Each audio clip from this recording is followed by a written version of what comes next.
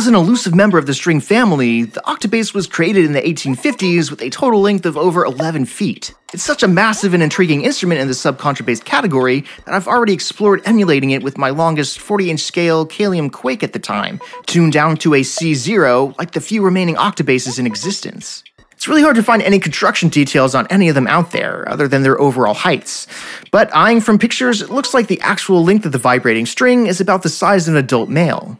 Although maybe just a foot shy of that, at 60 inches, my piano string Djent stick is still remarkably a better electric counterpart to the Octobass than the Kalium was. And instead of using an E-bow that yielded questionable results, I bought an actual cello bow for an instrument tuned 2 octaves lower than one. Then I also had to learn what bass rosin was, and buy some of that, to give you a heads up on my total lack of orchestral string knowledge going into this. I don't have the Octobass's 3 strings, but I do have 2 different gauge piano strings to swap between. And I don't have the massive power of a boat-sized hollow body, but I do have the charm of a jazz bass pickup and magic of an amp sim.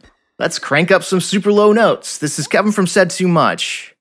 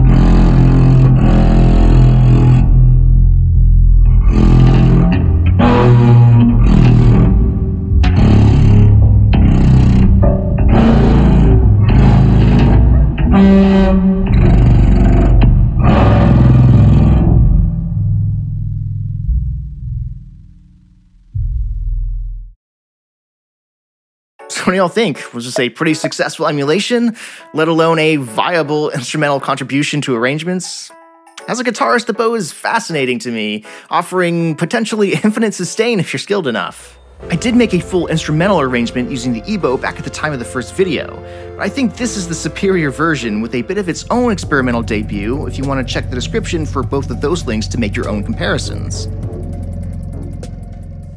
The neck of a bowed instrument actually has a significant radius on it to allow the straight line of the bow hairs to touch just one string at a time, so there'd be a little bit of engineering required if we wanted to try out the full 3 strings of the Octobass.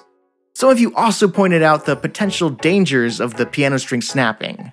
It is double the tension of a single bass guitar string, and I'm slapping the string around a lot more than a hammer would on a piano, corroding the copper quicker with my bare hands too.